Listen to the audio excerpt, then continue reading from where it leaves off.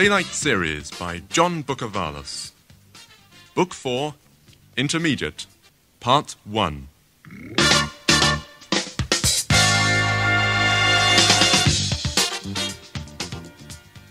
Unit 1, Step 1.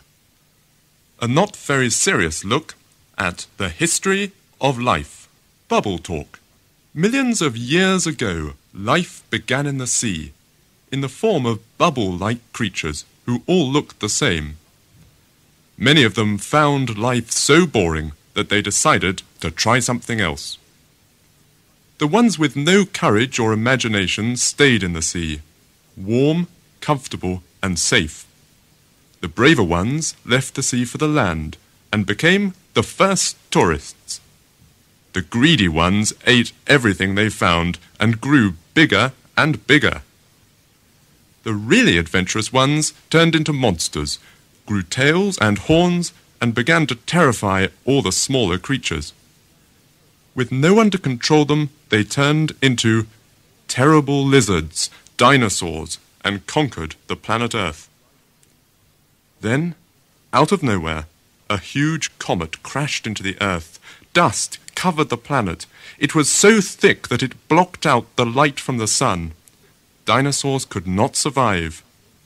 Smaller life forms, encouraged by this heavenly gift, quickly ate the eggs the dinosaurs had left, and then went and hid under water and in caves. They grew different parts which were useful for the separate ways they lived. Some silly creatures grew unnecessary parts, which were so strange that all the other animals laughed at them. Those funny-looking creatures soon disappeared.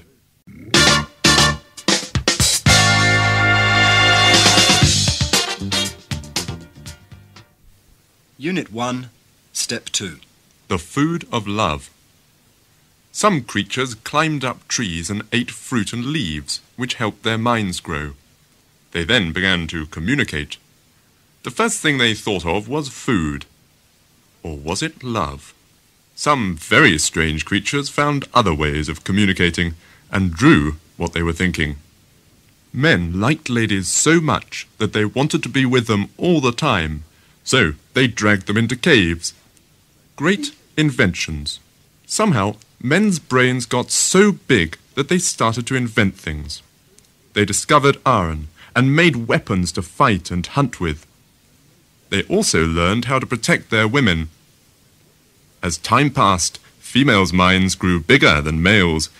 When women realized that men wanted them, they became more demanding and insisted on going out with their men. After a struggle which lasted thousands of years, women finally made it to parties and danced and drank with men. Over the centuries, man has become so advanced that we now have beautiful cities, sophisticated entertainment, and fine food.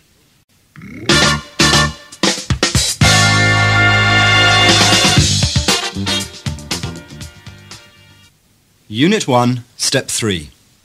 Teenage Advice Bureau. A panel of experts answer teenagers' problems. Shy. Dear TAB, I'm an extremely shy person. Whenever I meet new people, I blush immediately and become too embarrassed to say anything intelligent or humorous. I haven't got any friends at school because I'm too scared to say anything more than hello.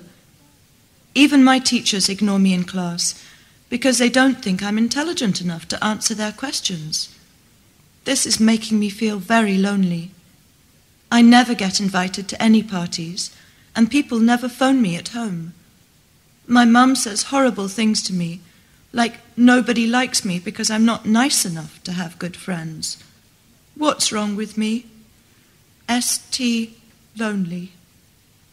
Dear Lonely, there's nothing wrong with you except you lack self-confidence, which is not surprising, seeing what your mother says to you. She is old enough to know better. As for your schoolmates, give them a chance. It's possible they think you are too unfriendly to join in their conversations. Try to speak to one or two of them first, and don't worry what they'll think of you. Be friendly and ask them if they'd like to go to the cinema. This is an ideal place because you don't have to talk too much, and there's always the film to discuss afterwards. Friendship is a two-way thing.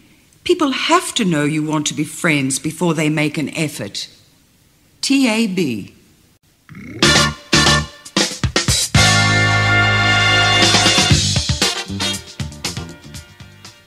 Unit 1, Step 4. Encyclopedia Corner. The Fight for Survival. Since 1600, man has been responsible for the extinction of at least 50 species of mammals and over 100 species of birds. In the past, the main reason for their extinction was hunting for food, or fun by so-called sportsmen.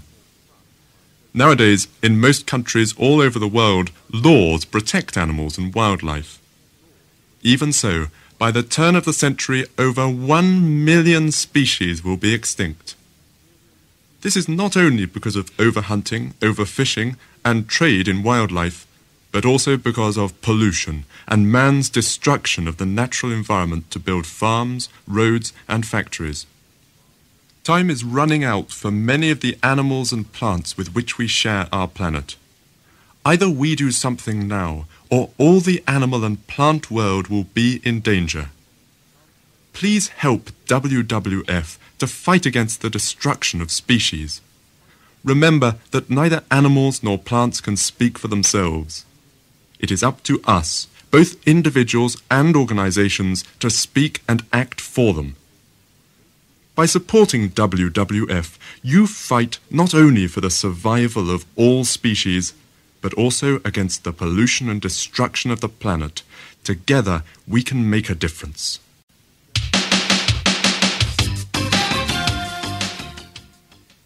Unit 1.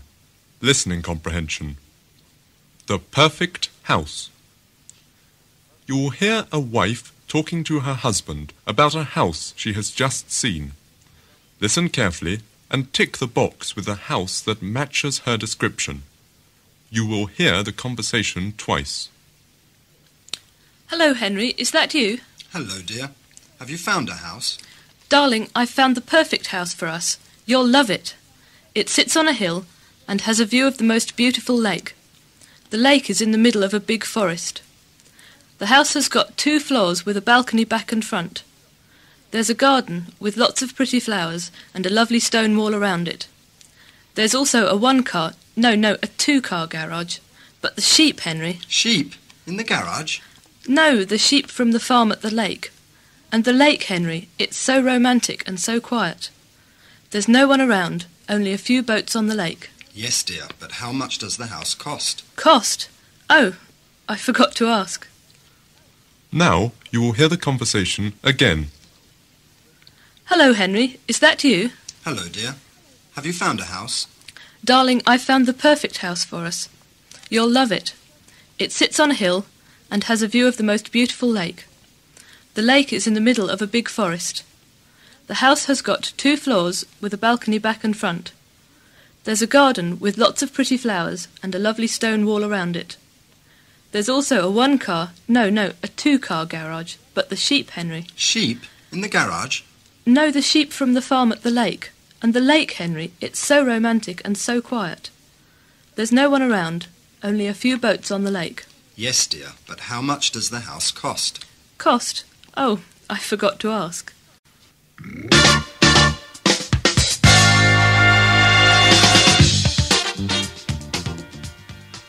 Unit 2, Step 1. Getting married. Customs and superstitions. To be or not to be married, that is the question.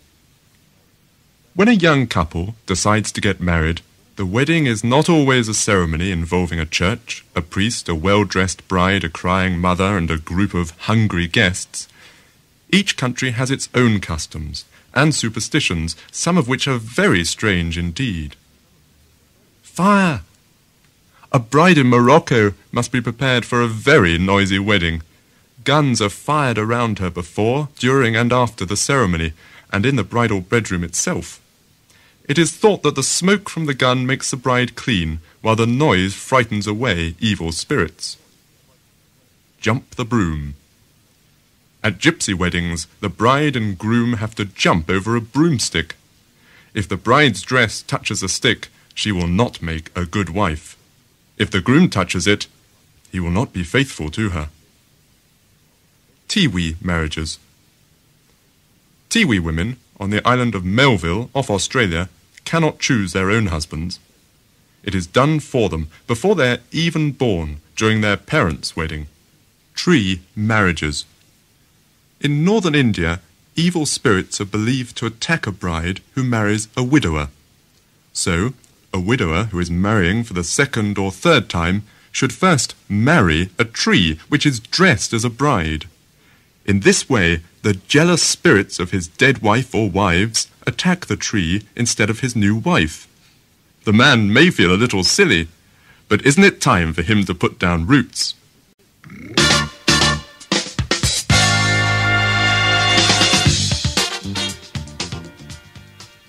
Unit 2, Step 2. Getting married? No kidding? Are you thinking of getting married? So soon, so young?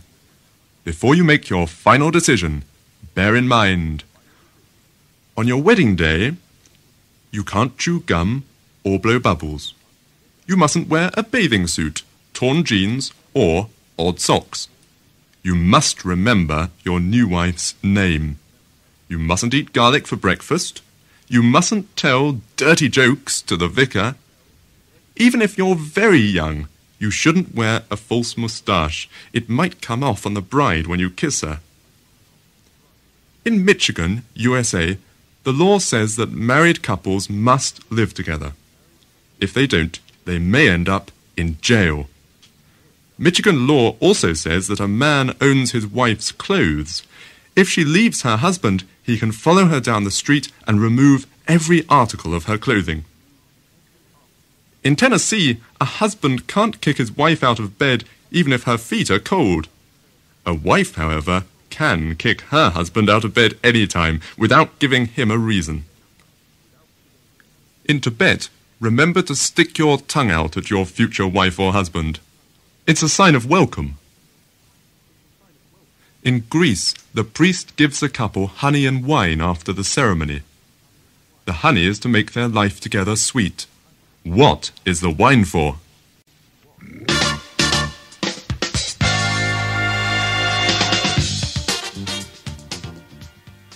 Unit 2, Step 3. Teenage Advice Bureau. Overweight with spots. Dear TAB, I am almost 16 years old and would like some advice. I am extremely overweight, which is not really a problem for me, but it seems to worry other people. I'm getting really fed up with it because I don't think I overeat. However, the real problem is that lately I have developed spots all over my face. I used to have really nice clear skin, but now it's awful. My face looks like the moon. I read somewhere that spots are caused by eating too much chocolate. Is this true? I'm so upset that I don't eat chocolate now. MC, Pleasantly Plump. Dear Pleasantly Plump, spots are hardly caused by eating chocolate, so it's nothing to worry about. Anyway, nobody has ever died of acne. The latest research proves that acne is caused by hormones. Nearly everybody gets acne in their adolescent years, but nobody has to put up with it.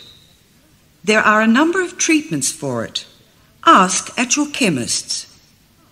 As for your weight, it can be highly annoying when people comment on your size all the time, but you should ignore them. However, are you sure that you do not eat too much and that you get enough exercise? No one is asking you to look like a model, but if you can lose some weight, do. You'll feel healthier and live longer. TAB.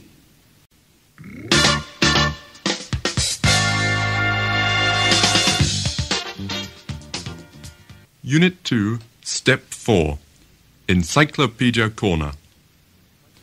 The crystalline purity of Greek waters. The gods could have chosen an island anywhere in the world. They chose Crete, and there they made a paradise for themselves. Crete, more than any other Greek island, has kept its history, its treasures, and its beauty. The more you get to know the island, the more you'll appreciate the god's choice. Lose yourself in time in Knossos, the palace where Theseus found himself face to face with the Minotaur.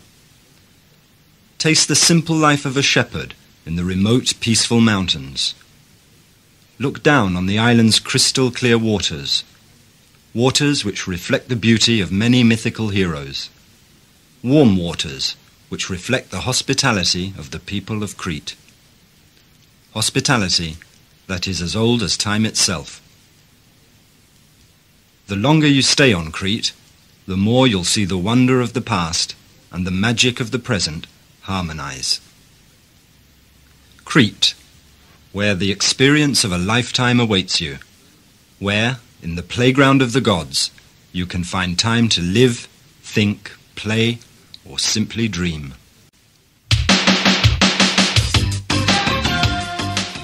Unit 2, Listening Comprehension. Spies. You will hear a conversation between two spies.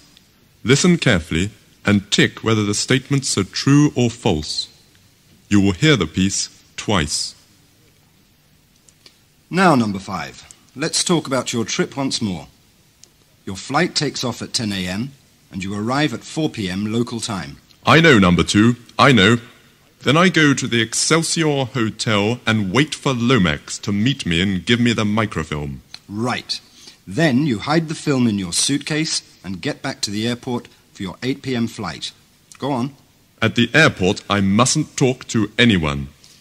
What happens if the customs search my bags? Make sure you hide the film well, and they won't find it.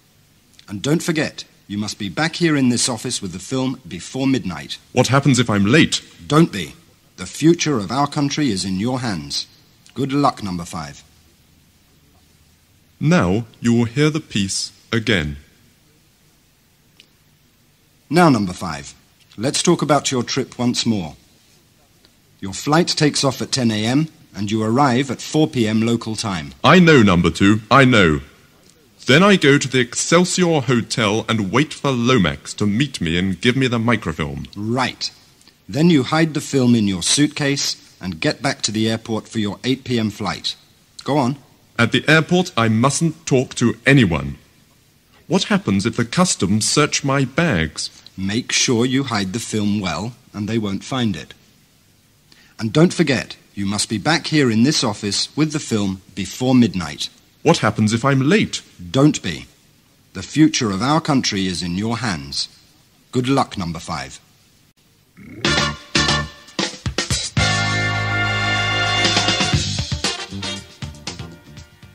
Unit 3, Step 1. Chat-up lines. Better to slip with your tongue than with your feet.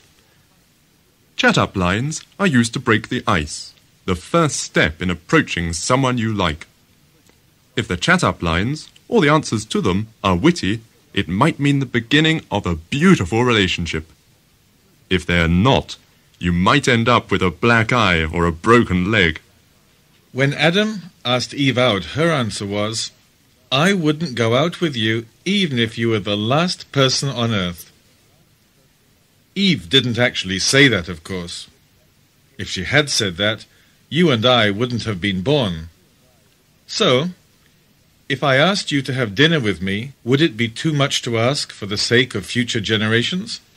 If future generations looked like you, I'd prefer to go hungry. I'd like to spend the rest of my life with you. Okay, I don't have any plans for the next hour anyway. You're the icing on my cake, the cream in my coffee, the apple of my eye, the jam on my bread. How about dancing with me? No thanks, I'm on a diet. You remind me of the ocean. You mean wild, restless and romantic? No, you make me sick.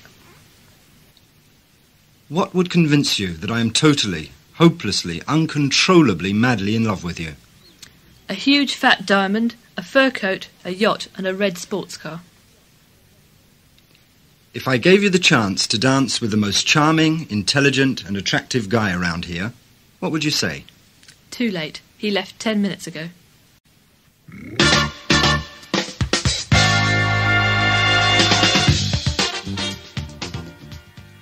Unit 3, Step 2. If you can't say anything nice, don't say anything at all. Don't use the following smart remarks unless the person you are talking to has a good sense of humour. If I could, I'd put you somewhere for all the world to see. You would? Yes, in the Natural History Museum. I want a dreamboat, not a shipwreck. Does your mum know you're out this late? You look like a lost treasure. You mean precious and expensive? No, buried and forgotten. Your beauty is like a dream from which no one would wish to be awakened. So let me sleep. What's a girl like you doing in a nice place like this? I've never seen such a beautiful girl as you. But on the other hand, I've got rotten eyesight. You know, now the lights are low, you don't look as ugly as everyone says.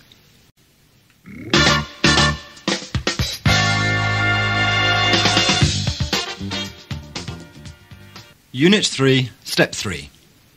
Teenage Advice Bureau. Crush. Dear TAB, I'm 17 years old and in my last year of school. This year we've been given a new maths teacher.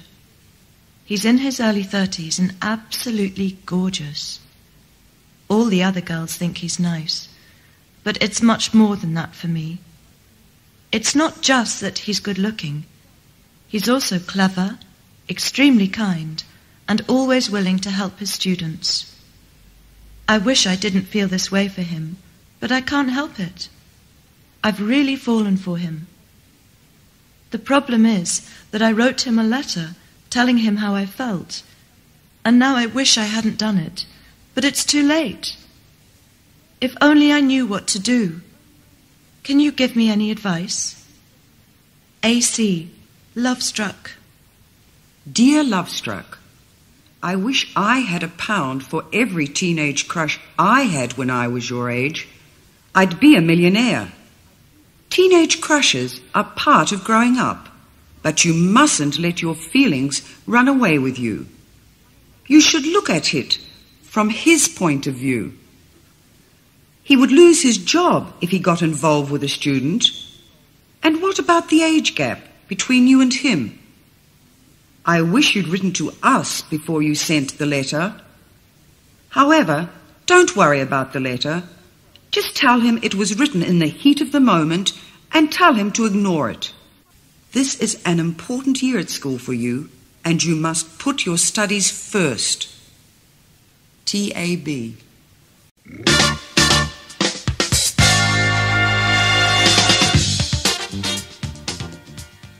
Unit 3, Step 4. Encyclopedia Corner. Dreams. Throughout history, dreams have played an important part in man's life. But it was not until the 19th century that psychologists Sigmund Freud and Carl Jung began to analyze dreams scientifically. However, even half a century ago, we still knew very little about dreams.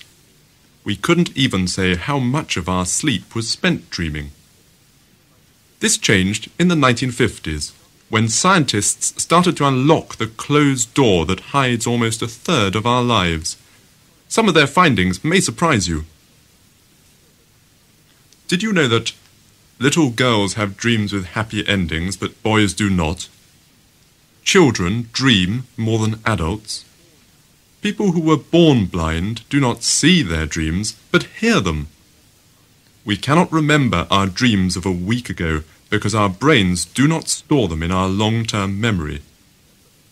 People who remember their dreams are those who wake up many times during the night. Sleep on it. Psychiatrists believe that if you cannot find the answer to a problem, the solution may be to sleep on it. If the inventor Elias Howe had not had a particular dream, he might never have invented the modern sewing machine. When the New Scientist journal gave its readers the sentence, "I am not very happy acting pleased whenever," and asked them what was unusual about it, 11 students found the answer in their dreams. So, when you go to sleep tonight, see if you can find the answer to the New Scientist problem.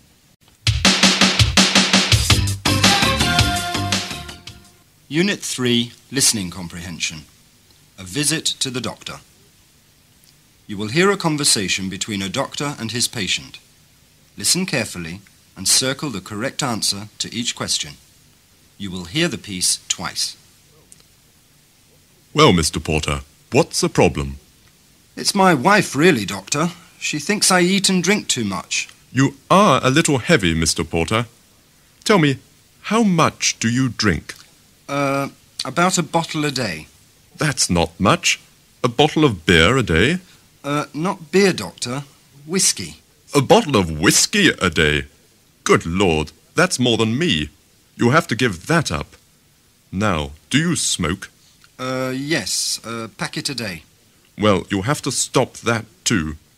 And no more fried potatoes, pizza, hamburgers or sweets. You should also get lots of exercise. Tell me, what sort of work do you do? I'm a football coach, Doctor. Oh! Now you will hear the conversation again. Well, Mr. Porter, what's the problem? It's my wife, really, Doctor. She thinks I eat and drink too much. You are a little heavy, Mr. Porter. Tell me, how much do you drink? About a bottle a day. That's not much. A bottle of beer a day? Not beer, Doctor. Whiskey. A bottle of whiskey a day? Good Lord, that's more than me. You'll have to give that up.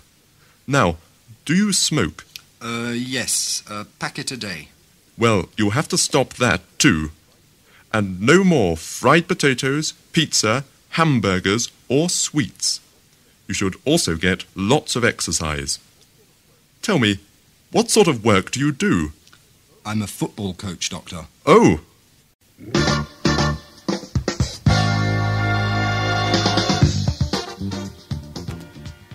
Unit 4, Step 1.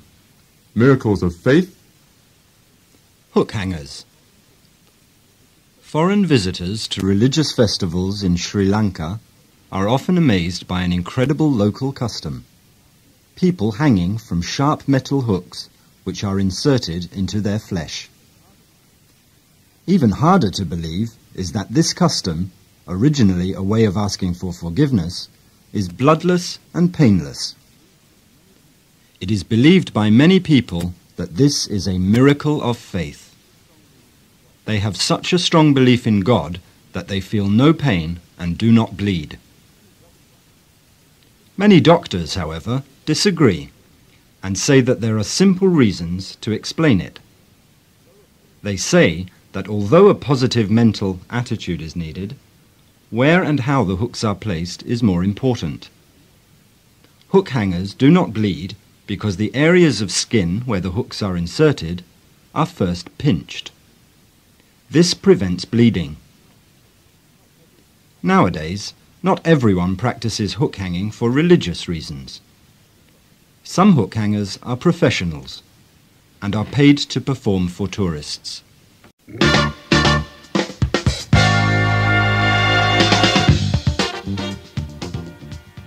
Unit 4, Step 2. Firewalking. Firewalking, walking barefoot on hot coals, has been performed regularly in villages in Asia, Africa, and even in some parts of Europe for many years. It was once believed that the ability to walk on fire was a supernatural power, a divine gift for leading a good life. Medical researchers, however, have shown that there is in fact a more scientific explanation for this phenomenon. When the feet of firewalkers were examined, they were found to have thick, hard soles, from walking barefoot all their lives, and therefore their feet could stand higher temperatures. In addition, it was noticed that firewalkers spent very little time, an average of 3 seconds, rushing across the coals.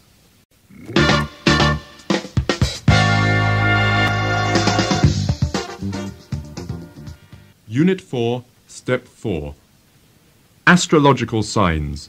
A light-hearted look at your zodiac. Aries, March the 21st to April the 20th. Bold, energetic and tough. Arians often have accidents. Were you dropped on your head as a baby? Arians make good doctors and engineers. Best job, plastic surgeon. Taurus, April the 21st to May the 20th. Patient, loyal and hard-working, which means you are given all the dirty jobs. Boys make good road sweepers. Girls' ideal job, assistants in frozen fish factories. Gemini, May the 21st to June the 20th. Ambitious, sensitive and intellectual. You expect too much for too little. When people say you have two sides to your character, they really mean you are two-faced. Whenever you're asked a tricky question, you lie like crazy. Both boys and girls make good politicians. Cancer, June the 21st to July the 20th. Sensitive, sympathetic and home-loving. You're always putting things off and you don't like risks. This makes you the dullest person in your circle of friends. All Cancer people have moon faces. Since they like to help people, they make good doormen and excellent babysitters. Leo, July the 21st to August the 21st. Heroic, generous, kind-hearted and broad-minded. You consider yourself a born leader. You admire everything beautiful you see in the mirror. You are often given jobs beyond your abilities. You can't walk and chew gum at the same time. Because you love the arts, best career choice, theatre ticket seller. Virgo, August the 22nd to September the 22nd. Methodical, exact and critical. You love new clothes, but have second-hand tastes. Virgo boys are rarely asked their opinions on important topics. Girls fall asleep as soon as they go to bed. Ideal job, night watchman. Virgo boys make good bachelors.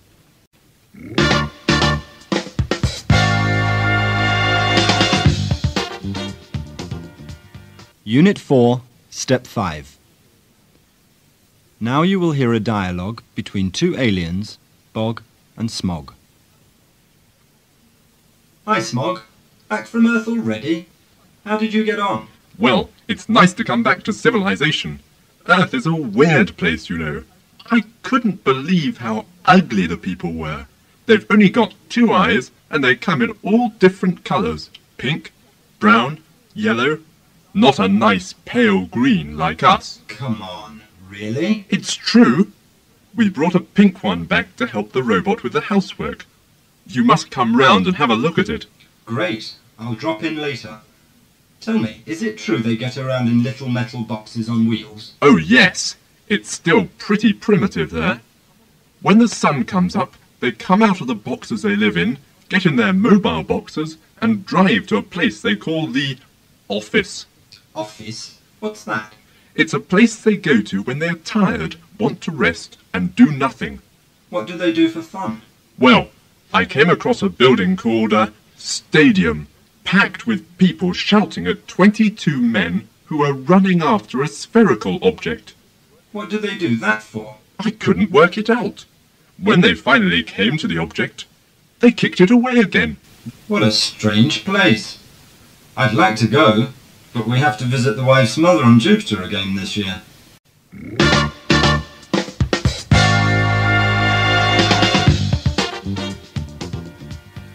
Unit 4, Step 6. Teenage Advice Bureau. I don't fit in.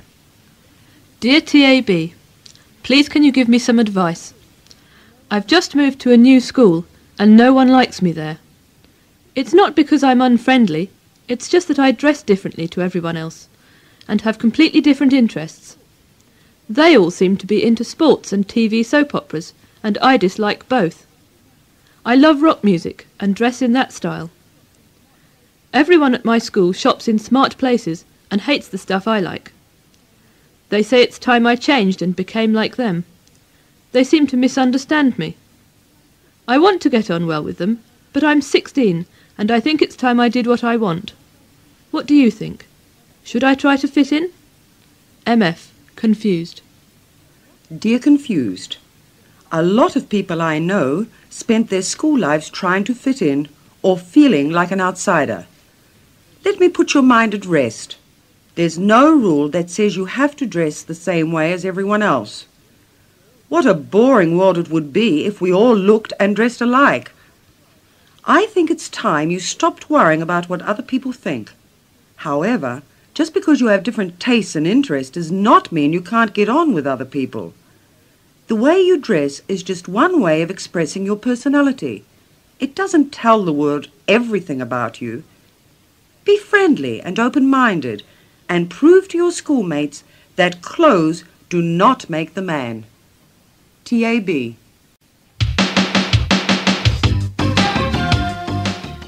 Unit 4. Listening Comprehension. Stars. You will hear two friends talking about their horoscopes. Listen carefully and do the exercises. You will hear the piece twice. What star sign are you, Tony? I'll read your horoscope. I'm a Libra, the same as your sister. Right, let's see. There's so much going on around you this week that it will be hard for you to make important decisions. Wednesday is a good day for money matters, and on Friday you'll get a surprise letter. Be prepared for a wild weekend. A wild weekend? At my house? You must be joking. Read yours. Okay, Scorpio. It's time you stopped worrying about the future and started to enjoy the present. You'll be asked a big favour by a friend later in the week, and at the weekend there may be a party. Now you will hear the piece again. What star sign are you, Tony? I'll read your horoscope. I'm a Libra, the same as your sister. Right, let's see. There's so much going on around you this week that it will be hard for you to make important decisions. Wednesday is a good day for money matters, and on Friday you'll get a surprise letter. Be prepared for a wild weekend. A wild weekend? At my house? You must be joking. Read yours. Okay, Scorpio. It's time you stopped worrying about the future and started to enjoy the present. You'll be asked a big favour by a friend later in the week, and at the weekend there may be a party.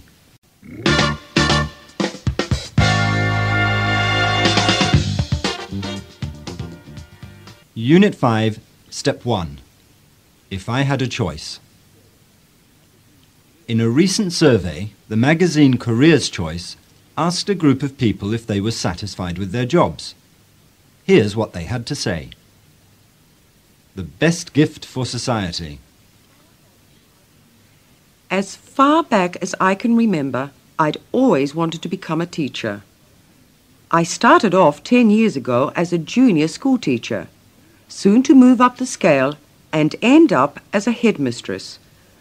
I've been asked many times what I really think of my work, and I always say that I would never dream of anything else. I get an immense feeling of satisfaction and happiness from my work. Teaching never becomes a routine job. You are always dealing with children or young adults who listen to what you say, are interested in your opinions, carry on your ideas, and absorb information like sponges. If I had a choice or had to change my present job, I'd become a teacher again, even in a primary or nursery school. One should always bear in mind Cicero's wise words that to teach and instruct young people is the best gift we can offer society. Like father, like son. I've worked for this company all my life. I followed in my father's footsteps. He had been working here for 40 years when he retired. My career has been very successful, and I should be satisfied with everything, but I'm not. Office life becomes a routine after a while. In a 9-to-5 job, you look at the same faces and listen to the same old gossip day in, day out. When I was a young lad, I had always wanted to escape from the rat race and have my own farm. People in the city have lost touch with the real world. They hardly have time to communicate with each other. If I had my own farm, I would be self-employed and self-sufficient. I wouldn't have to rely on anyone else. I could also spend time on what I love most, growing things. Who knows? Maybe one day I'll achieve my ambition. In the meantime, I can only dream of it.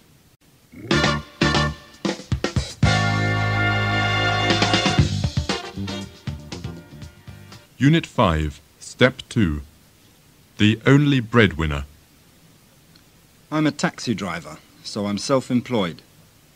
I'd been working for 10 years as a truck driver when the company went broke and I had to find another line of work. It's nice to know that I'm my own boss and that I can't get fired. It has its drawbacks, however. I have a lot of family responsibilities. I've got 4 kids to support and I'm the only breadwinner, so I have to work long hours to make ends meet. I really don't know what I would do if I had a choice. It's funny, all the people I meet every day, young or old, married or single, employed or unemployed, well off or broke, they all want something different. Maybe I'd like to do something really boring, like be a white-collar worker and do a 9-to-5 job. At least that way I'd see more of my family. Life's ups and downs. I've been in this business a long time, you know. By my next birthday, I'll have been acting for 35 years. And when I finish my present film, I'll have starred in more than 50 films. You'd be surprised at how many people think that an actress's life is all excitement and glamour. You can't succeed in this business unless you work like a horse. Luck helps too, of course. Before I got my first part in a film, I'd been working as a waitress for 2 years, until one day a studio director walked into the restaurant, and that was it. I've been very lucky in my career, and my private life too. I have my husband to thank for that. By next Christmas, we'll have been married for 30 years, which is a long time for this line of work. He has always helped me cope with life's ups and downs, and has taught me to believe in myself. If I had a choice, I think I'd like to concentrate on theatre work instead of films. It's not so highly paid, but it's much more satisfying.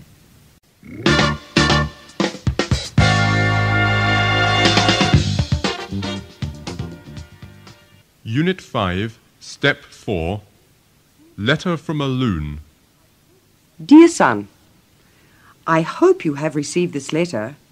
We had a telephone put in last week, so if you don't get this, please phone and tell me. If nobody answers, just leave a message. Well, your Auntie Mary is staying with us at the moment because she's having her house painted. I think she's going dotty. She wanted to watch TV last night, so she sat in front of the microwave for an hour and said the programs were boring. She then put the dishes in the washing machine and complained about the noise. She's driving us all up the wall. I paid a visit to the dentist this morning to have my teeth checked. The dentist put a tube in my mouth and told me not to talk for 10 minutes. So your father offered to buy it from him. Speaking of your father, he's gone to have his hair cut. I've told him again and again it's a waste of money. It'll only grow again. Since it's his turn to have the key this week, I'm outside in the freezing cold waiting for him to come back. The central heating is on in the house, but I can't feel it.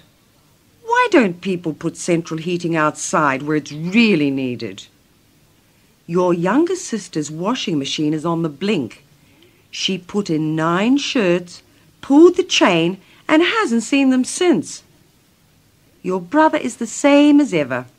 Yesterday he had a shower with his coat on because he said he didn't want to catch a cold.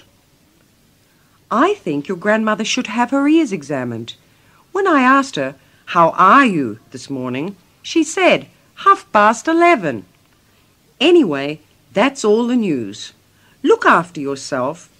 As I'm not sure of your address, I'll send this to myself so that when it arrives back here, I can keep it for you. Lots of love, Mum. P.S.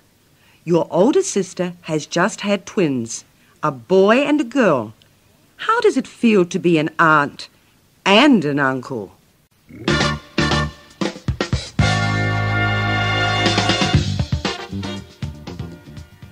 Unit 5, Step 5. Well done. Good morning, Mrs. Potato. Come in. I won't bite you. Oh, Dr. Carrot, I tried to call you this morning, but I couldn't get through. I'm very worried about my test results. I still keep fainting, and everyone says I look as white as a sheet. Now, there's nothing to worry about. You'll be very happy to learn why you've been off colour lately. I will. Yes, it's perfectly natural in these cases. You mean I'm going to... Yes, it's definite. You're going to have chips. Hit and run. Can I help you, madam? Oh, thank heavens you stopped, officer. I had a flat tire. I've managed to change the wheel, but I can't get the car back down. I'll see what I can do, madam. Thank you, officer. But please, do it gently. Don't worry. How did it happen? I ran over a bottle of milk. How come you didn't see it? How could I, officer? The silly man had it in his pocket.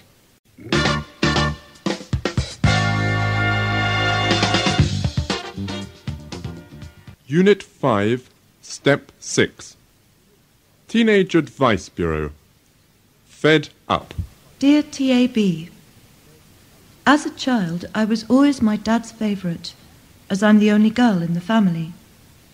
These days, however, all we do is argue. He's so strict and has really old-fashioned views. He's also always making comments about my appearance, saying things like, "How much did you pay to have your hair done? It looks awful." At the moment, we're having our house redecorated, and he won't even let me have my room done the way I like it. Apart from that, he's also had the phone installed in his bedroom to stop me using it. I think he's trying to run my life. My mother says I'm being too defensive, but I don't agree with her. I just wish my father left me alone to lead my own life. R.H. Fed up. Dear Fed Up, your father probably finds the fact that you are growing up difficult to face. I bet for years you looked up to him and did exactly what he said, but now you have a mind of your own. However, you shouldn't let things upset you so much. Many fathers feel overprotective towards their daughters. It's perfectly natural. Have a word with him and tell him that you would like a little more independence, but be tolerant and try to understand his point of view. He may not realize how fast his little girl is growing up. Just bear in mind that situations like this usually improve. T.A.B.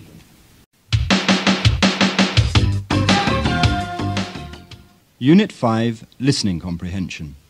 Explorer 27. You will hear a TV report about a trip to space. Listen carefully and circle the correct answer to each question. You will hear the report twice. Ladies and gentlemen, welcome to Cape Canaveral, where the spacecraft Explorer 27 will be taking off in just under 2 minutes at 1700 hours. By 1500 hours this afternoon, scientists had examined and tested all computers and equipment. Shortly before we interviewed the crew leader, Captain Lovett, he had been speaking with the President, who had arrived earlier in the afternoon. Explorer 27 is expected to land on Mars on the 2nd of November. By that time, the crew will have been traveling for 3 weeks and will have sent back satellite pictures of Venus, Neptune, and Mercury. Now you will hear the report again. Ladies and gentlemen, welcome to Cape Canaveral, where the spacecraft Explorer 27 will be taking off in just under 2 minutes at 1700 hours. By 1500 hours this afternoon, scientists had examined and tested all computers and equipment. Shortly before we interviewed the crew leader, Captain Lovett, he had been speaking with the President, who had arrived earlier in the afternoon. Explorer 27 is expected to land on Mars on the 2nd of November.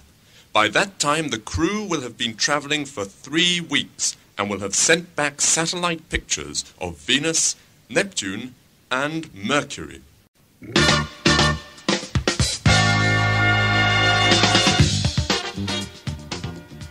Unit 6, Step 1. Mysteries. The Bermuda Triangle. For hundreds of years, strange things have been happening, and many ships, planes, and lives have been lost in that part of the Atlantic known as the Bermuda Triangle. In March 1918, the U.S. Navy ship Cyclops vanished with 309 men on board, and the American naval authorities stated that no communication from the ship had been received. In the most famous mystery of all, 5 U.S. Navy planes disappeared without trace in 1945, and there were rumors that a rescued seaman said he had seen a weird airship which had captured the others. However, in his famous book on the subject, Lawrence Kusch said, "It's all nonsense." Some researchers agree with Kusch. The Bermuda Triangle is an area in an extremely powerful magnetic field which affects ships and planes' instruments.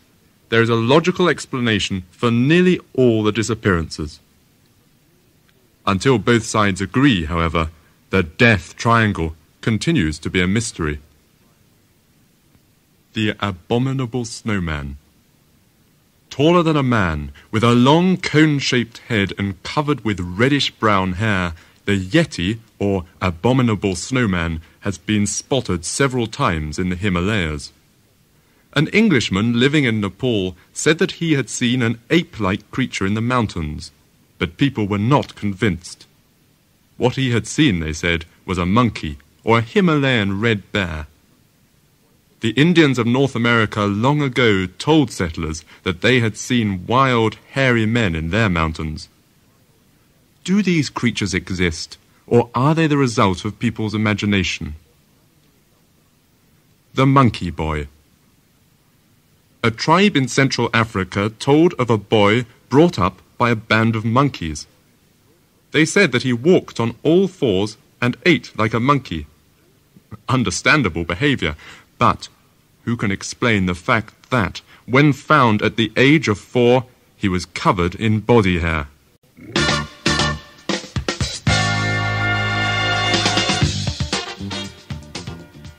Unit 6, Step 2. UFOs.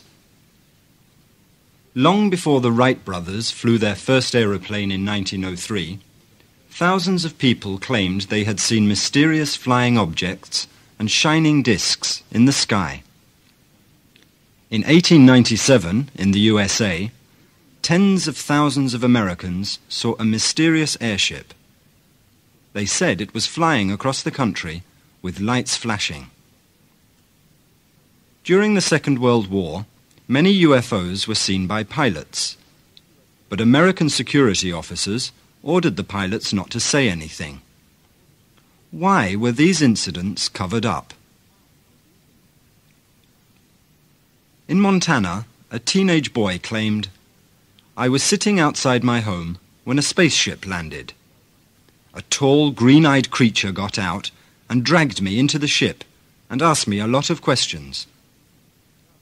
He later told the same story when hypnotized.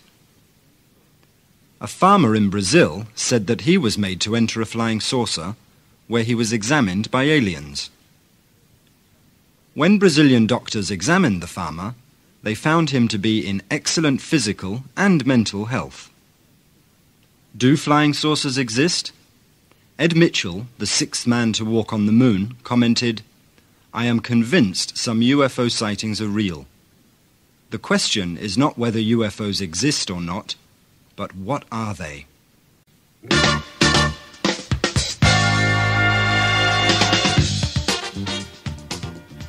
Unit 6, Step 4. Who said it was all roses? The confusing, complicated world of teenagers. I'm 16 and don't know if I'm an adult or at what age I'll become one. I can get married now, but I can't vote. I wonder if a vote is more important or more dangerous than a husband. When I go to the cinema, I pay the same price as an adult, but they won't let me in to see adult films. I can also get a job selling alcohol, for example, but I'm not allowed to drink it. I'm a little bit confused. What exactly am I? A look at the generation gap. Parents are suspicious of teenagers who spend their school breaks reading psychology, who whistle happily before they take an exam, when they iron their own clothes, when they wear makeup at the beach, when they pass by a mirror without looking in it, when they never ask for pocket money. Teenagers get upset when they have to kiss old relatives, when they find spots on their faces, when parents return home as soon as the party begins, when mum waits on the doorstep after their first date.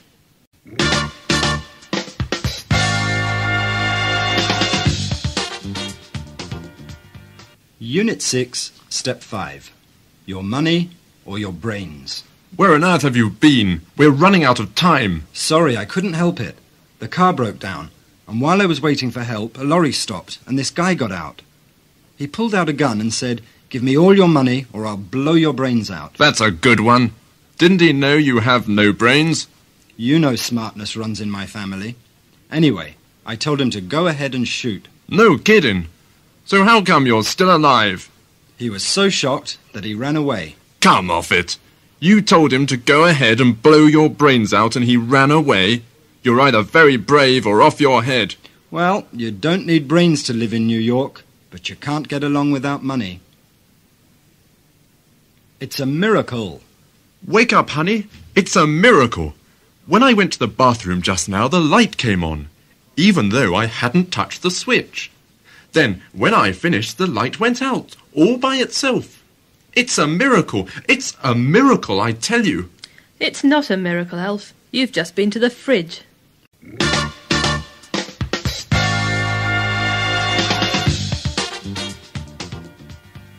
Unit 6, Step 6.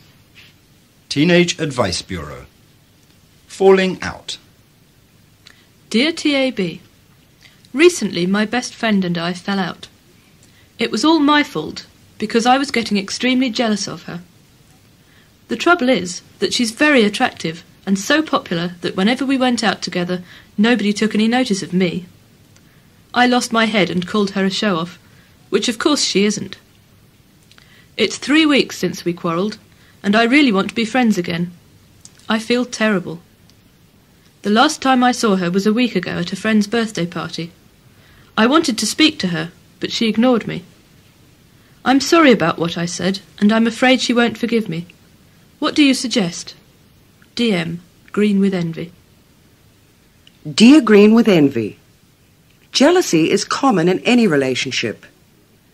Bear in mind, though, that whatever happens, your friend is still going to be popular, and you cannot stop that. It's been long enough since you last spoke, so the sooner you make up, the better. Explain your feelings to her. A good friend will forgive and forget. However, you must learn to ignore your feeling of jealousy. It is a negative emotion and does only harm. Try not to get upset, and remember that people would take notice of you too if you prove to them you have something to say. Don't live in your friend's shadow. Be yourself and show that you have a personality of your own. TAB.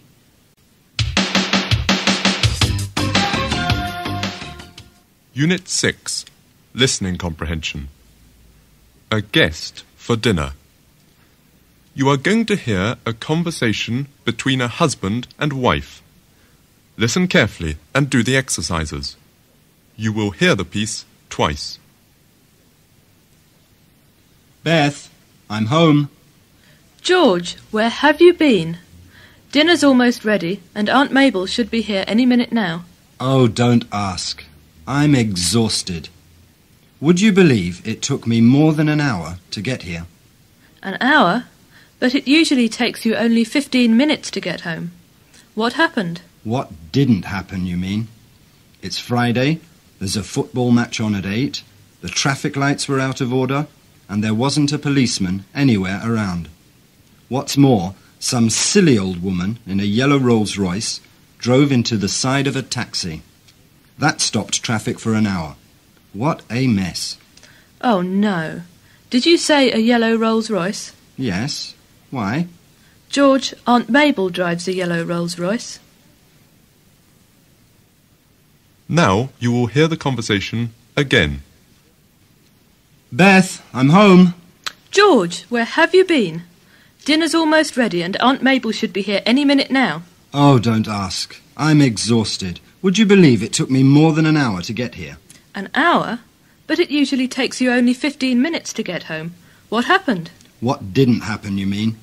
It's Friday, there's a football match on at 8, the traffic lights were out of order, and there wasn't a policeman anywhere around.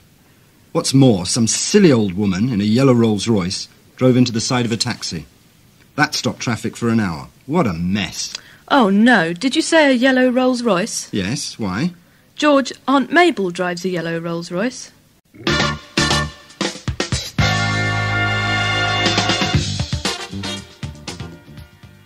Unit 7, Step 1. Natural Wonders. Meteora. At Meteora, in the heart of northern Greece, 24 gigantic rocks rise from the ground.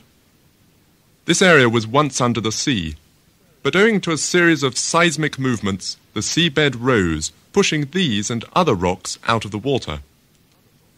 In time, seawater eroded the other softer rock, leaving behind columns that have been called the rocky forest of Greece. The vertical lines on the rock are due to centuries and centuries of rain. Because of their height and isolation, these rocks were chosen by monks as an escape from the outside world. Today, however, only 5 of the original monasteries are still inhabited. The Grand Canyon. The Grand Canyon, a vast, narrow passage along the Colorado River in northwest Arizona, is one of the most isolated parts of North America. People who visit the spectacular canyon say that it is like standing on the edge of the world. The canyon was formed as a result of erosion. Over the centuries, the river has worn down the sides of the canyon, so that now we can see layers of rock that are 2,000 million years old.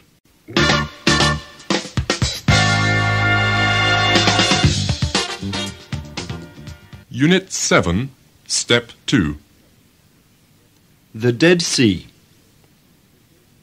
The Dead Sea, lying between Israel and Jordan, is the lowest point on the Earth's surface, at 396 meters below sea level. The Dead Sea also has the saltiest water in the world.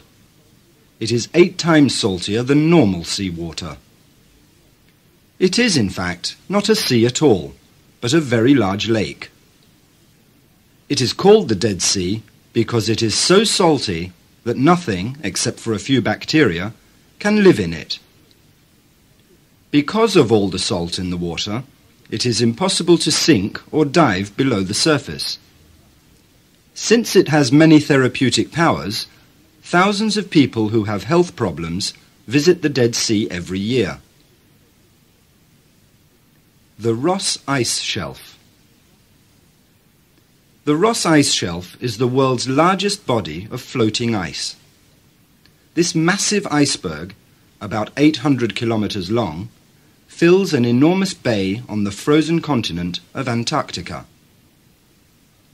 Owing to pressure on the ice, very often huge blocks of ice break away and float out to sea. These smaller icebergs can be as long as 40 kilometers. As the top of the Ross Ice Shelf is so flat, it has been the starting point for many explorers in search of the South Pole.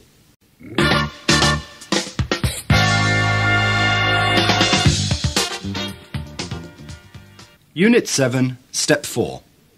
Sign language. Every picture tells a story. On Sunday morning, I was lying in bed, wondering what to do. Finally, I thought I'd better get up and go out to get some fresh air. Before I had gone too far, my eyes caught sight of something promising. When I saw her, my head began to spin. She smiled and said, "Fancy a coffee at my place?" At first I hesitated. I'd better go home, I thought, but there was no turning back. I had already fallen for her.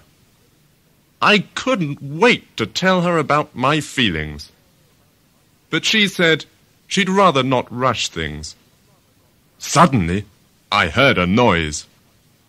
Her mother had come home. I thought I'd better go. But there was no way out at the front, and danger at the back. I knew I'd rather be bitten by a wild dog than face her mother.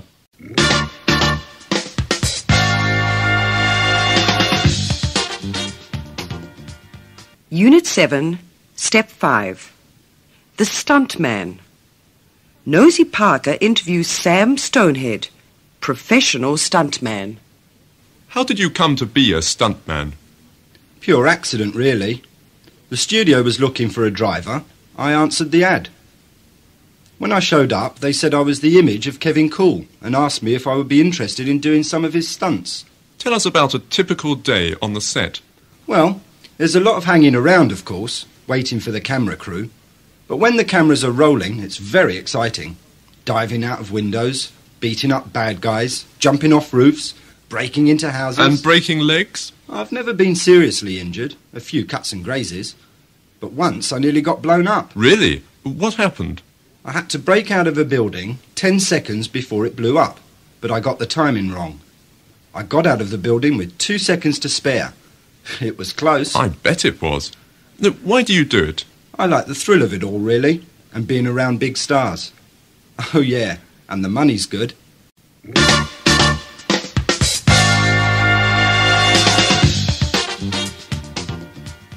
Unit 7, Step 6. Teenage Advice Bureau. Parents. Dear TAB, I'm an only child who's getting on for 16 and consider myself very mature for my age. My problem is that my parents still treat me like a little child. I'm not allowed to go out after 8 o'clock, and they don't let me phone my friends or let me wear the clothes I like. I know that my friends laugh at me behind my back because what I wear is so out of date. The situation is becoming terrible. Sometimes I feel like running away. Please tell me what you think I should do. L.H. Desperate.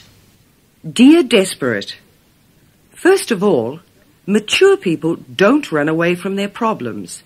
They face them. It is clear that your parents are very strict and overprotective. Maybe they don't let you go out because they don't know your friends.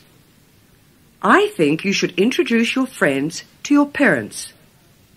If they are as mature as you, your parents will see that you would not be in bad company. I definitely think that you need some freedom, especially in what you wear. Explain to your parents that you don't want to be the odd one out at school, that you want to look and dress like everybody else. One thing is clear. The three of you should sit down together and talk about this. TAB.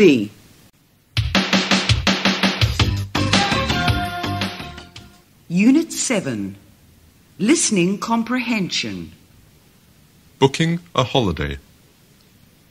You are going to hear a conversation between Ian and Faye about a summer holiday. Listen carefully and do the exercises. You will hear the piece twice.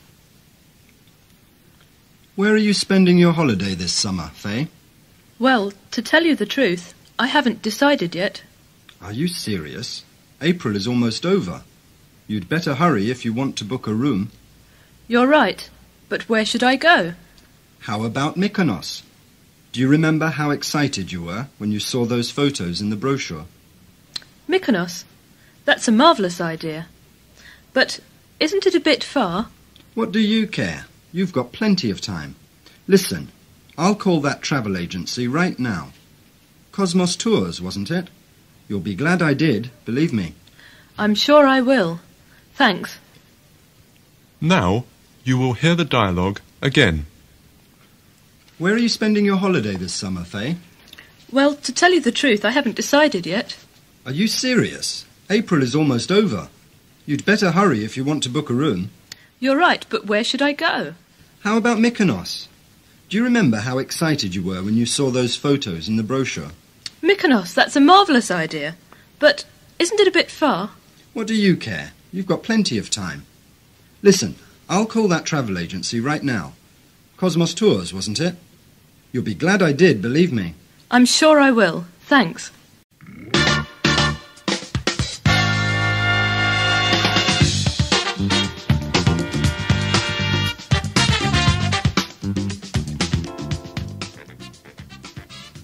Part 3.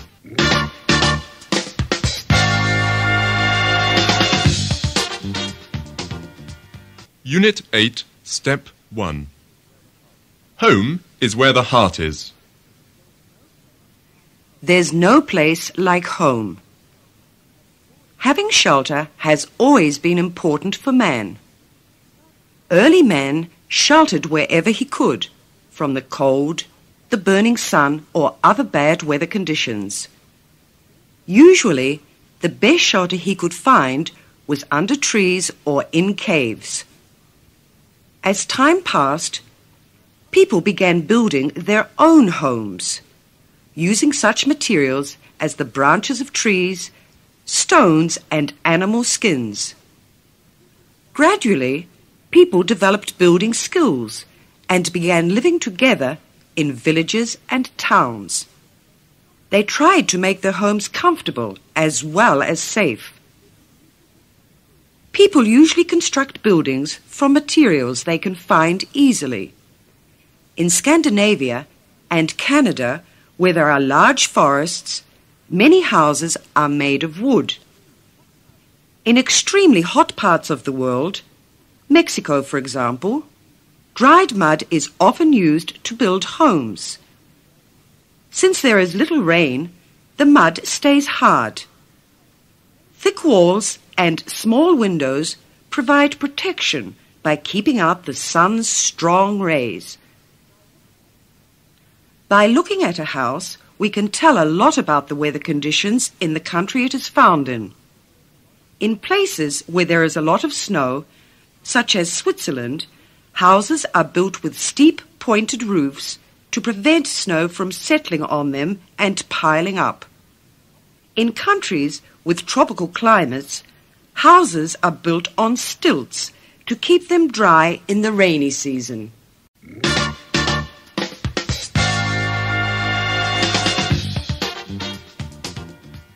Unit 8, Step 2. Eskimos, eaters of raw meat. Even the unfriendly frozen Arctic can provide shelter. When Eskimos, eaters of raw meat, as they were named by North American Indians, are hunting away from home in winter, they build temporary shelters called igloos. These country houses are built from blocks of snow. Since water is so scarce in the deserts of Africa and Asia, nomads face the problem of finding water for their herds of animals. Moving from one place to another in search of water is a way of life for them. Their portable homes, tents, are easy to carry and put up. In overcrowded cities such as Hong Kong, where there is no more room for building, boats and houseboats provide homes for thousands of people. Houses of the future. Many modern architects have already designed and built energy-saving houses. In the future, people may live in houses which rely on wind power for generating electricity and solar energy for heating.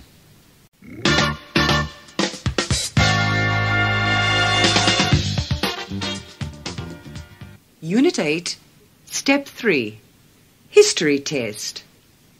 Lee, I'll never get through the history exam tomorrow. There's too much to take in and my mind's gone blank. Take it easy, Roy. Here, hand me your book and I'll test you. Now, let's see. When did the First World War break out? Just a second. 1915? Wrong, 1914. Next question. Who took over from J.F. Kennedy as President of the USA? Oh, it's on the tip of my tongue. I remember. Nixon? Wrong, Lyndon Johnson. Next. When was the United Nations organization set up? Let me see. No, it's gone. I give up. 1945. Last question. I'm getting fed up with this. What nationality was Alexander the Great? That's a piece of cake. Russian. That does it, Roy. He was Greek, you dodo. I'm off to the park. You'd better go through this book again. Good luck. You'll need it. What am I going to do?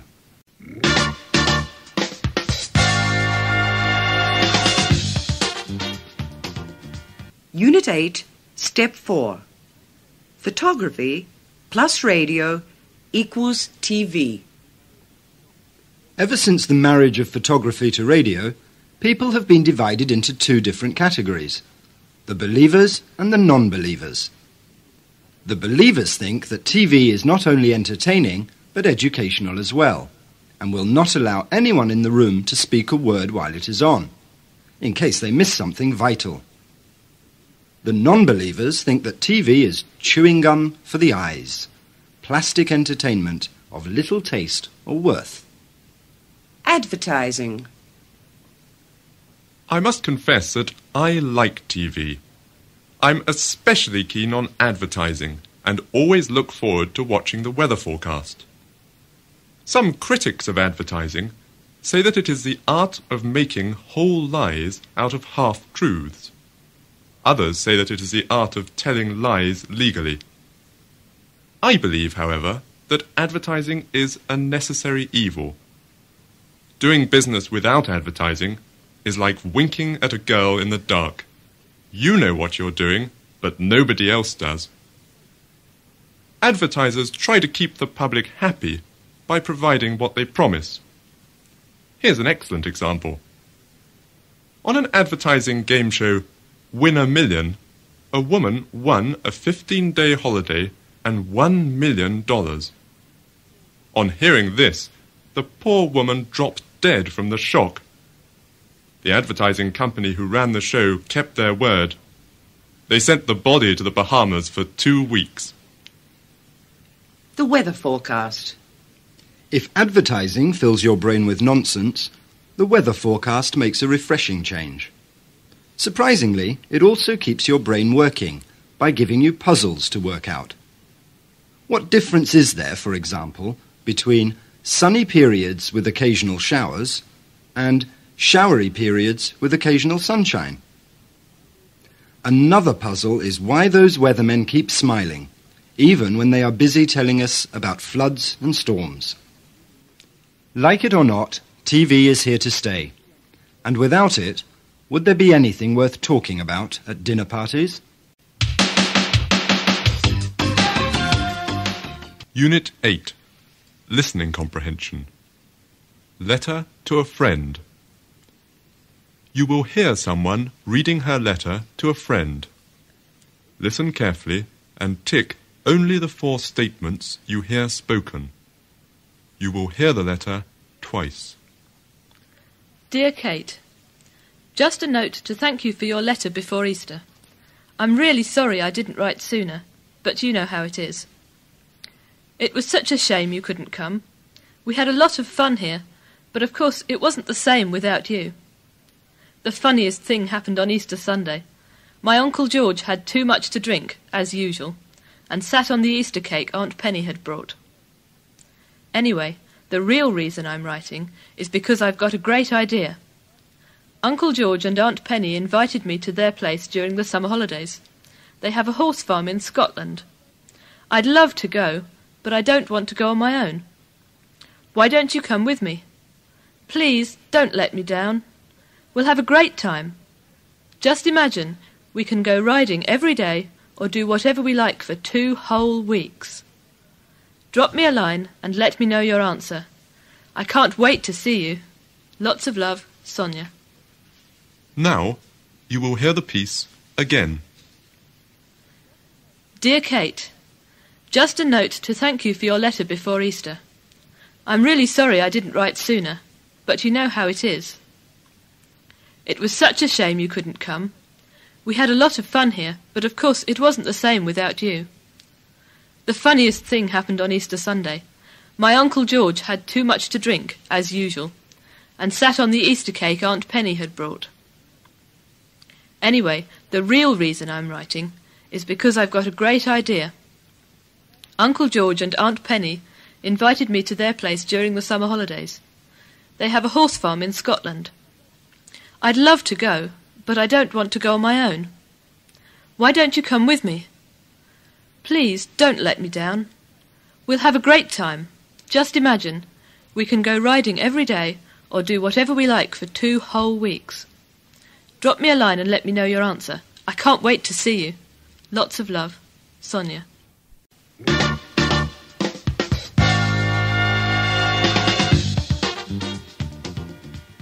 Unit 9, Step 1. Teenagers. Bridge the gap. Welcome to WRBFM. Today on Bridge the Gap, Paul Proby talked to a group of teenagers about how their elders see them and how they see themselves. Do you think that teenagers are only interested in discos and fun? Well, a teenager's life is just as much a challenge and a struggle as an adult's. We need a way of letting off steam, whether it's a disco or a basketball game. We need a change from the serious things in life. Look at the world we've been brought up in. Wars, famine, violence, drugs. Of course we want to have fun. That's only natural. Of course I go to the disco at weekends. On weekdays I stay up till all hours studying. I need to have some fun now and then. What about teenagers' relationships with their parents? Does the generation gap really exist? It's true that a lot of young people have problems with their parents. It's because parents don't find time to spend with their kids and don't know what's going on in their lives. Even worse, some parents just aren't interested. How important are friends to you? I couldn't do without my friends. It's important to have someone to share your thoughts with and to turn to when things get you down. Grown-ups often blame you for everything that goes wrong. What do you say about that? Give us a break. I'm fed up with their criticism. Why don't adults take a good look at themselves before they turn on us?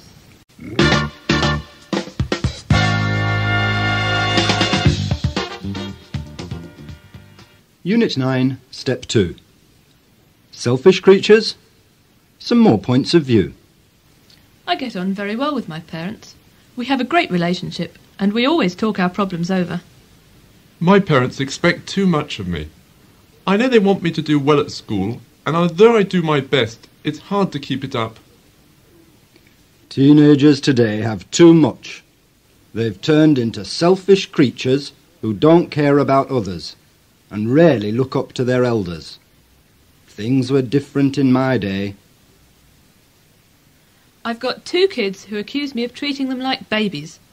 That's because I worry terribly about them all the time. After all, they're growing up in a difficult and dangerous world, aren't they? I strongly believe that young people love life and want to enjoy every minute of it. But life for them means more than just fun. It means challenge and struggle, love and ambition. It is ideals and faith, responsibility and hope. And hope, of all things, is the last thing to die.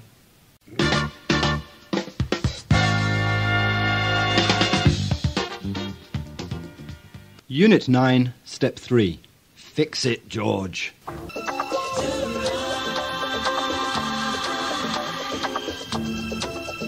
George? George! I'm talking to you. Turn down that radio. What is it, dear? It's the washing machine, George. It's making funny noises again. I'll see to it tomorrow, dear. And the tap in the bathroom's leaking. I thought you rang the plumber up about that. I did, but he never turned up. I'll give him a piece of my mind when I see him. This house is driving me up the wall, George. It's in a terrible state. We have to have the bedrooms painted, the doors mended, and the roof fixed. We have to have the whole house done up, George. Yes, dear. Now don't worry, I'll fix it all tomorrow. Tomorrow? You're always putting things off till tomorrow. Oh, by the way, the TV's on the blink too. I turned it on this morning and nothing happened. What? There's a match on tonight. I'll see to it right away.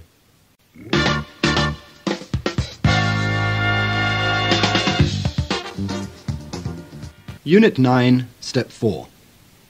Dinosaurs. We have been taught to think that dinosaurs were huge, green, meat-eating monsters with little intelligence that spent their time in prehistoric jungles looking for food and trouble. Recent scientific discoveries, however, fossils, dinosaurs' nests, eggs, and footprints, have given us a completely different picture. Not all dinosaurs were enormous. One species, the Mononicus, one claw, was the size of a turkey and looked like a modern flightless bird.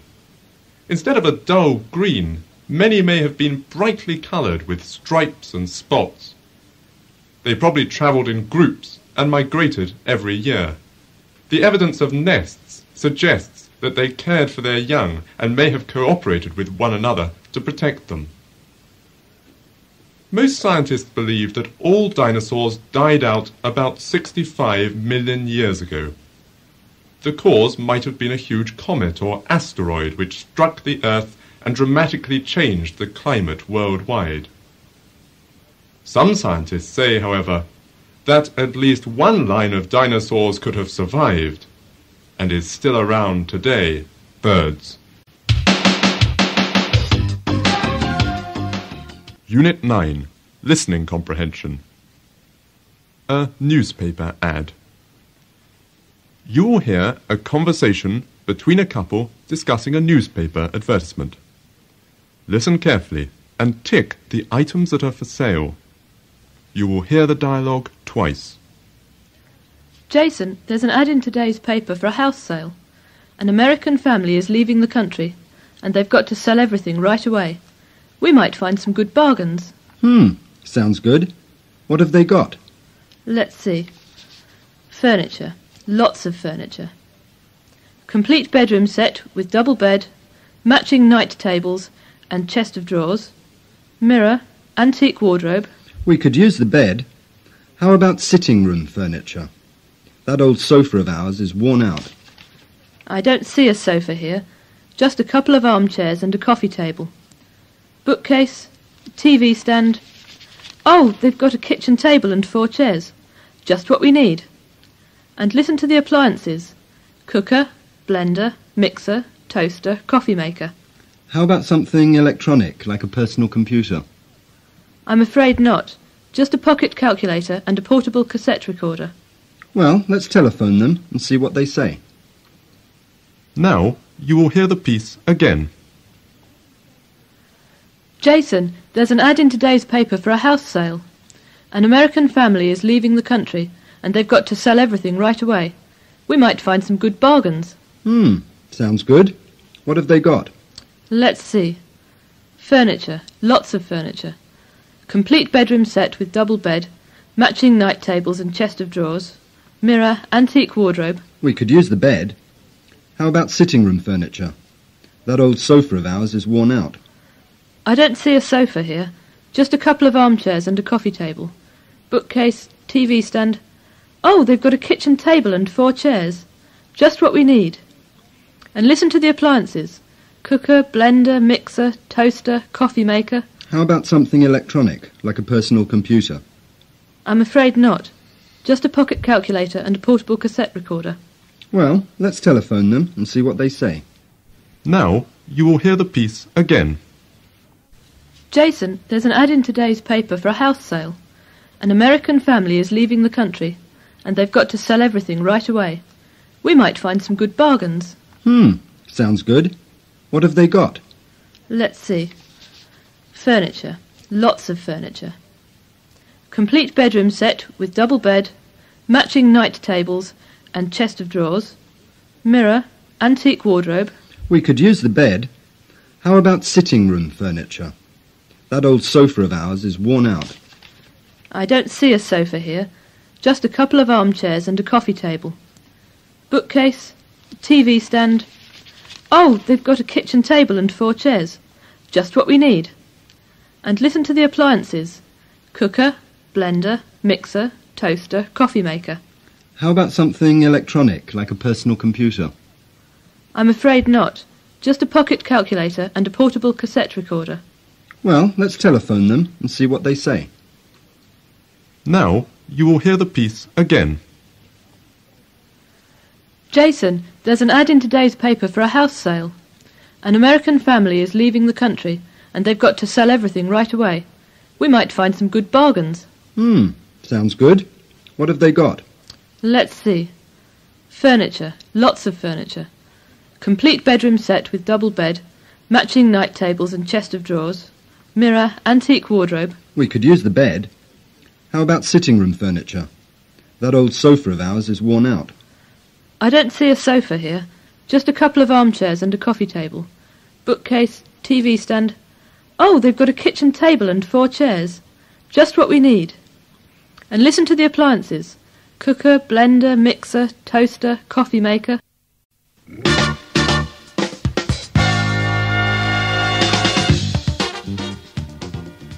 Unit 10, Step 1. Computers. Thinking machines? Whether we like it or not, computers are now a part of modern life. Weather forecasting, putting satellites into space, and safe air travel are things we take for granted. But they would be impossible without computers. By giving the right information and instructions to it, a computer can be used for many things. Filing letters, working out salaries, designing buildings and cars. Although a computer cannot yet think for itself, it works like an electronic brain that can do extremely difficult tasks in a very short time. A mixed blessing. The government of Thailand recently won a prize for being a hero of the information age. They are working on a system which, by the year 2006, will have detailed information on 65 million citizens. Every citizen will have to carry a card with a colour photo, personal information, and an identification number. This system will make life easier for both Thai people and government offices, but it is a mixed blessing. It means that government officials and the police, by using the ID number, can find out almost anything they want to know about anybody. Using computers for this purpose would be illegal in most Western countries. The question is, has technology gone too far?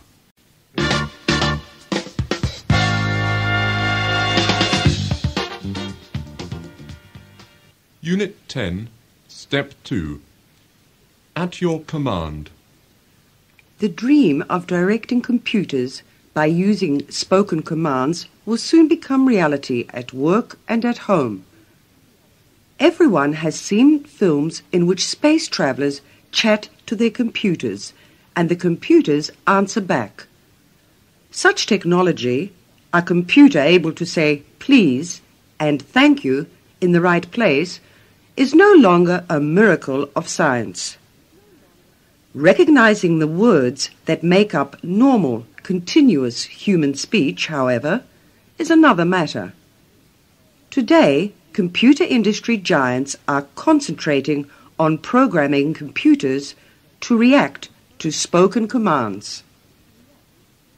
As Jean Kovacs speaks through the microphone, her machine listens and acts on her commands.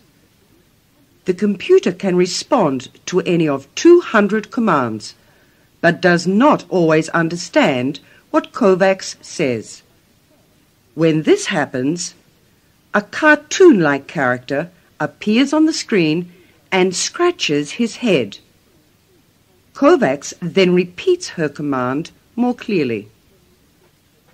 When the telephone rings, she tells Simon not to listen to avoid causing confusion in the computer. These voice command systems help companies greatly by saving huge amounts of time and, of course, money.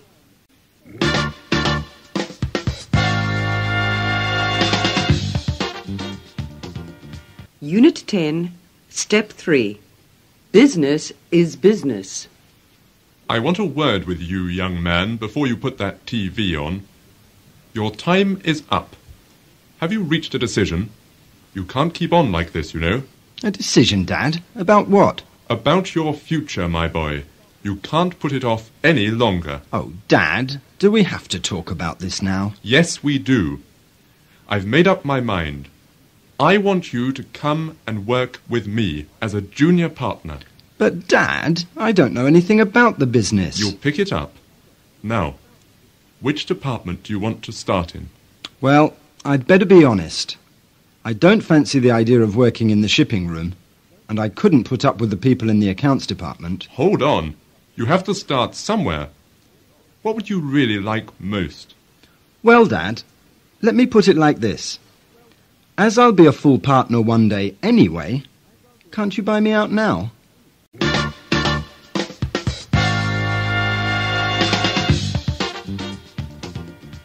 Unit 10, Step 4. Private Eye, Cutting Humour. The following short passages appeared in various English language publications. Motorists were reported to be stuck in a 5-mile traffic jam yesterday after a glue tanker overturned on the A355 at Slough. Daily Telegraph. Nick Shaw with his wife Louise after their home had been wrecked by a gas explosion. The Times. England soccer captain Brian Robson was banned from driving for 3 years after admitting a drink driving offence. He was standing by his car, which had run out of petrol, and Mr. Robson smelled strongly of petrol. It seemed he had been drinking. Yorkshire Post. After trying to strangle his wife in their Ilchester home, Brian John Masters called the police and asked for help. Yeovil and District Western Gazette. The Goat Grill. We serve the best beef in Dublin. Advertisement in a Dublin newspaper. It was reported yesterday that 3 boys escaped when a wall collapsed at the Zoological Gardens, Regent's Park, London. The Times. Harewood Christian Discussion Group. We shall be meeting on Wednesday 11th of April, when the subject will be Heaven. How do we get there? Transport is available at 7:55 p.m. from the bus stop opposite the Harewood Arms. Collingham Parish Magazine. Learn to drive. Daily, weekly and weekend. Crash courses available. Telephone 229 6871. Edinburgh Herald and Post.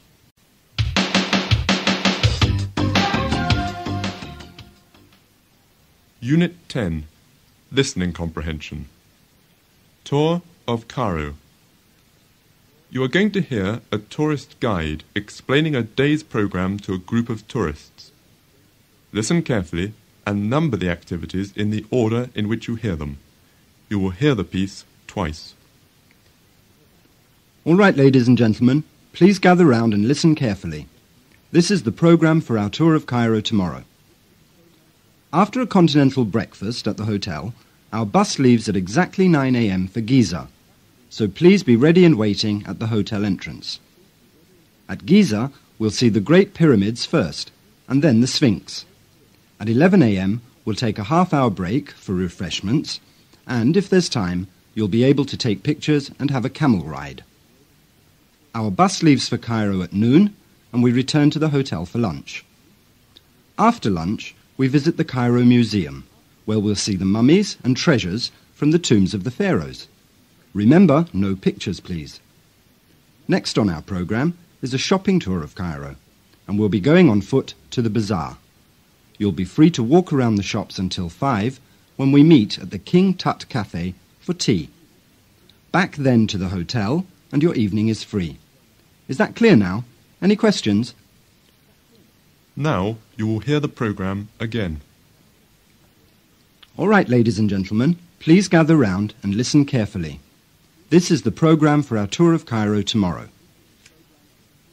After a continental breakfast at the hotel, our bus leaves at exactly 9 a.m. for Giza, so please be ready and waiting at the hotel entrance. At Giza, we'll see the Great Pyramids first, and then the Sphinx. At 11 a.m., we'll take a half-hour break for refreshments, and if there's time, you'll be able to take pictures and have a camel ride. Our bus leaves for Cairo at noon, and we return to the hotel for lunch. After lunch, we visit the Cairo Museum, where we'll see the mummies and treasures from the tombs of the pharaohs. Remember, no pictures, please.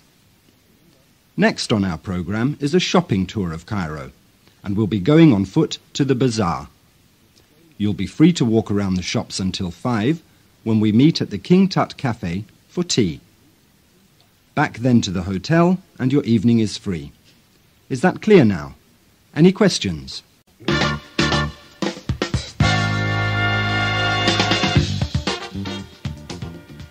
Unit 11, Step 1. The front door to Greece. The face of Greece. Located at the crossroads of East and West, linking the Aegean with the Black Sea and Europe with Asia, Thrace has, since earliest times, played an important role in the development and spread of Hellenic ideals and culture. The population of Thrace, Herodotus tells us, is greater than any other country in the world except India. The Greek colonies of Thrace, flourishing centres of trade, gave birth to Democritus and Protagoras and were home to poets and artists from all over the Hellenized East.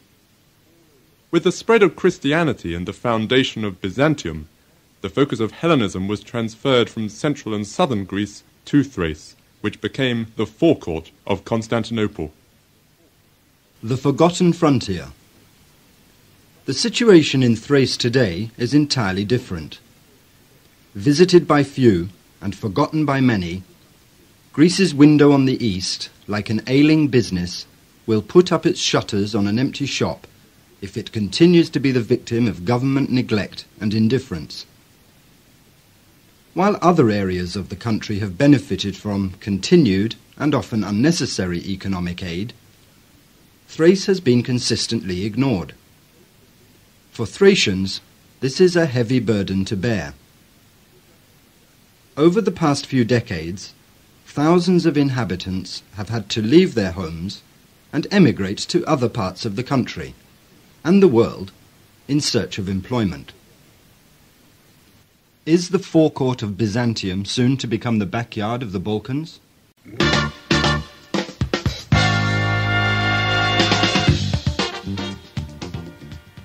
Unit 11, Step 2.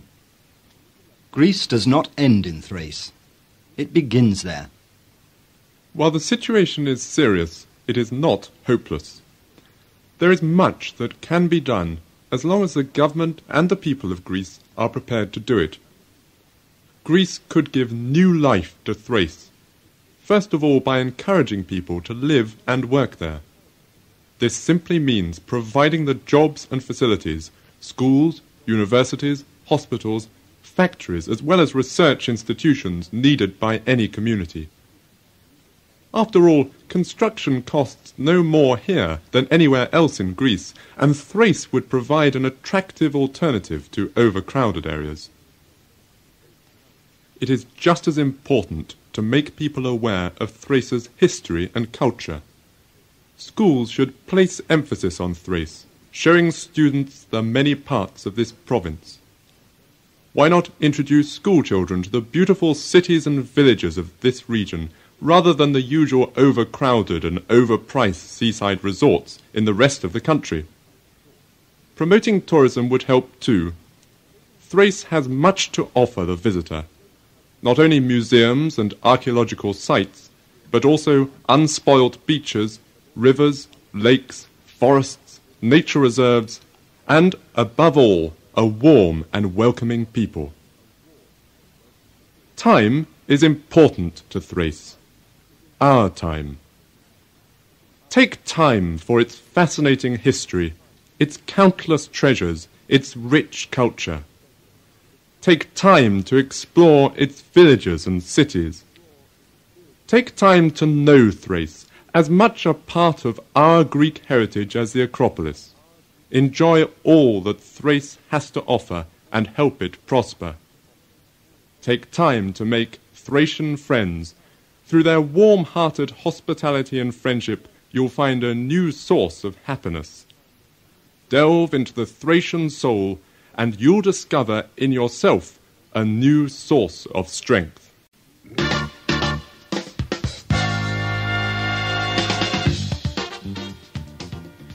Unit 11, Step 3, a brief phone call.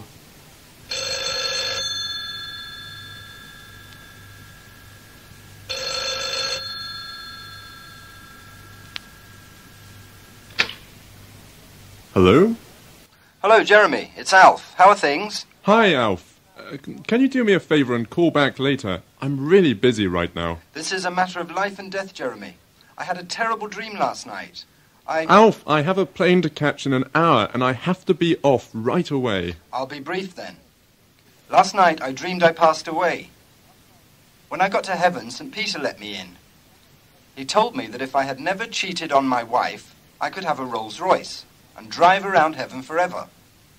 But he said that if I had cheated on her once, I could only have a Mercedes, twice a Mini, 3 times a motorbike, and so on. Hold on, Alf. You've never been out with another woman, have you? Of course not, and I never would. And that's what I told St. Peter. So he handed me the keys to a brand new Rolls-Royce. Oh, what's so bad about that? What did you expect, a jet? I haven't finished yet. Well, I was speeding in my new Rolls when a traffic policeman told me to pull over. Get to the point, Alf. I haven't got all day. Well, just then my wife came along. Oh, I see. Even dead, you couldn't get rid of her. It's worse than that, Jeremy. She was riding a bicycle with 2 flat tires. Oh, I see. And your wife was pushing it.